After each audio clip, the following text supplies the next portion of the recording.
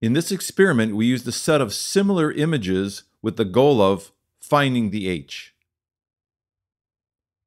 The first thing we want to do is set up those images in sequences.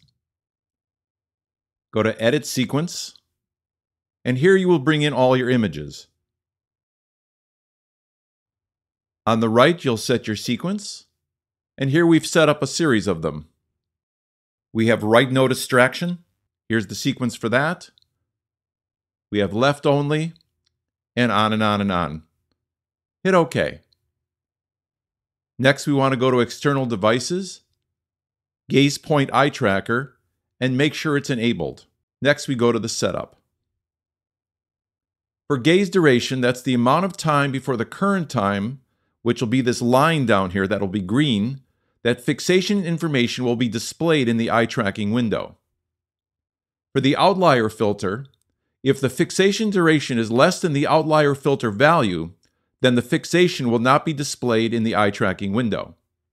For time offset, this can be used to take care of any offset between the eye tracking data and LabScribe data.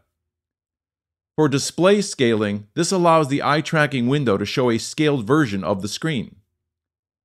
For fixation size, the fixation data is shown as a circle, which we'll see in a moment, whose radius is proportional to the fixation duration.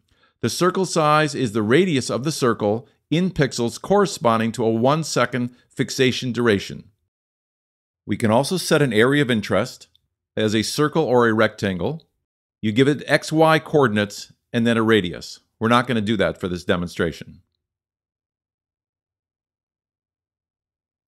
Hit OK. We can also set up computed channels for the velocity of the eye movements, for the area of interest that was set up prior in the setup window, and pupil diameter of either eye or the mean of both. We're going to choose velocity.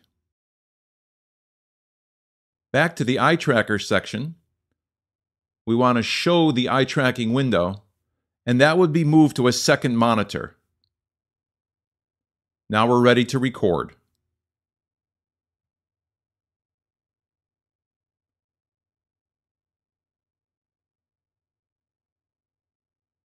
In the eye tracking window, you can see the movement as the person changes their fixation.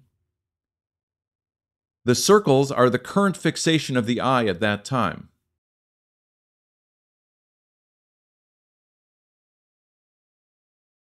The numbers are the fixation count determined by the Gazepoint software.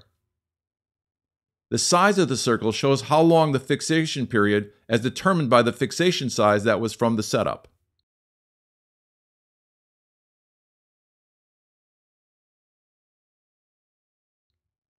Also note the changes of velocity of the eye tracking in the velocity channel.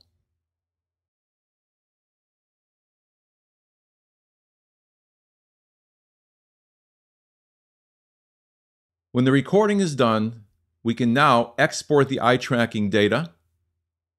We'll save it to the desktop.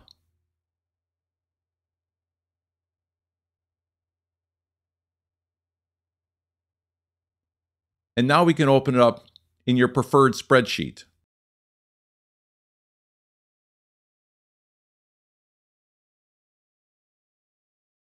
Make sure you choose comma delimited data.